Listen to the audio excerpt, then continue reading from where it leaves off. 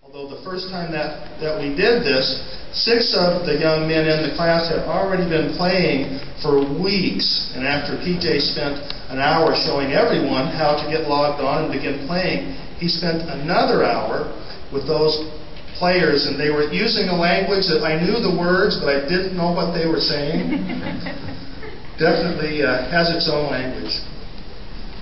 He can defend a hockey goal. He can write a novel. He can produce a movie, direct a television commercial shoot, and here's the hard one, even entertain a full gymnasium of elementary, middle, or high school students and keep them in the palm of his hand. PJ can and also has created a very high-tech website and video game that's capturing the imagination of today's teenagers. Sarah, do we have any? Oh, we're all out. Oh, shoot. Well, if you'll just Google PJ Haarsma New York Times, it'll come right up. He was featured by Motoko Rich, who spent months researching this and has had an ongoing series in the New York Times because of his forward-thinking combination of a science fiction storyline and a video game, which allows readers to enter in movies, television programs, Comic-Cons. How many of us have been to a Comic-Con? A lot. Well, if you haven't been, you've got to go to one of these things. You've got to go and get a good costume. Preferably Star Wars. In fact, Chewbacca was at the one in Phoenix. I was just, yeah, the real Chewbacca was there. These Comic-Cons, they're wildly popular. The Firefly television series and Serenity the movie are voices for the characters in the latest version of Halo. Halo 3, after all those hours of playing on Sundays at PJ's house. And so, as PJ will explain, it seemed logical to him to design a game to go with the book. And I want to suggest to you that that's a good development. A development that has all the advantages. When I came to writing, I didn't come to writing through the traditional channels. I was not somebody that grew up with literature. In fact, I didn't like anything that was given to me in school. I was one of those kids. I could not, and still not, understand the relevance of the green light across the bay in the Great Gatsby. It was just a frickin' green light. So when you come to this English teacher, they don't really like that too much. So I didn't read what they gave me, and I was one of those kids that just, a book on the bottom shelf, against the wall. Remember the wall, brown paneling. There's no cover in the book. I pull the book out and I start reading it. And I sit up. I'm like, wow. I'm just going through the whole book. Like, why can't I have books like this at school? And it was Carrie by Stephen King. So, I'm 10. I think I'm 10 right now. So I went on this very long journey into the toy box. And I'd put them all in the toy box, put the lid down, then take everything I could from the room and put that on top of the toy box. I'd push my bed up against the wall, make sure the hall light was on, so I couldn't see anything coming up the stairs. And that's what I read. And that was what my reading was. So it wasn't, I'm 38 now, and I'm working in advertising that and just not really liking what I was doing.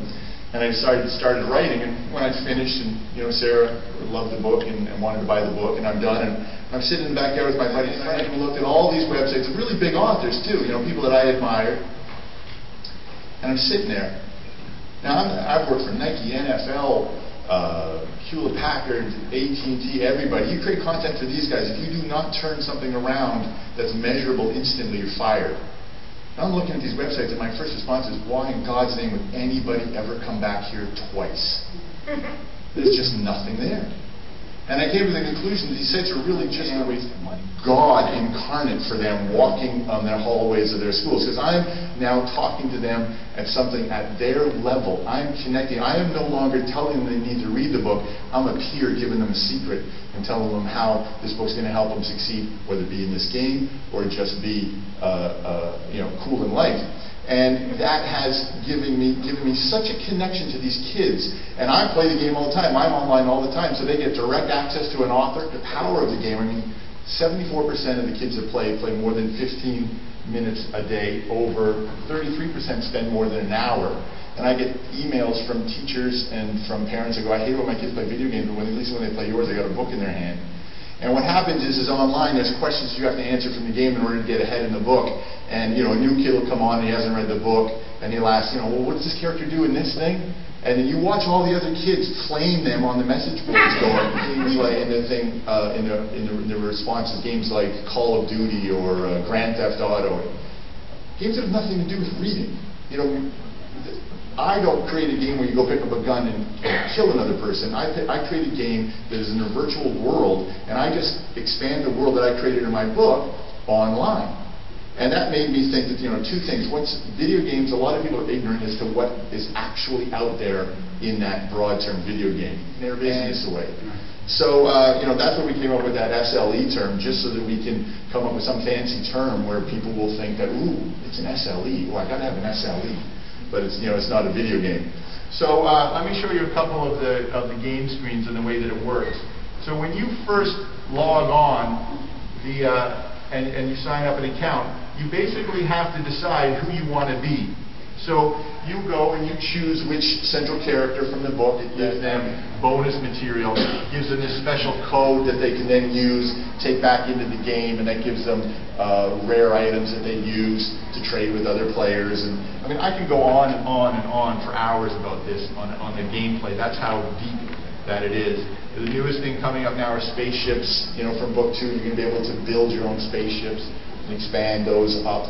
So it's been a blast. It really has been a blast. Is that everything? Directly to Softwire.com, but the game site is ringsoforbis.com, and I have bookmarks here that have that on there if you guys want to bookmark at the end.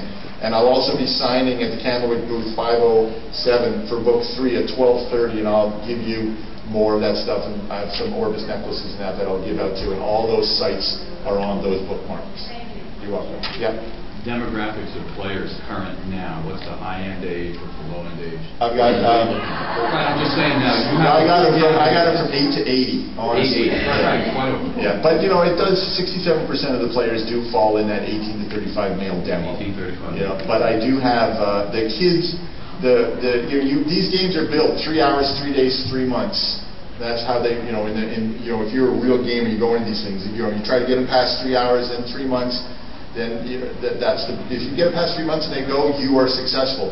The game's been up 2 years now through the labs, because the game is a real-time life systems management. You have to trade, you have to establish relationships with other players, you have to open your own store, set prices, watch for inflation, keep track of markets.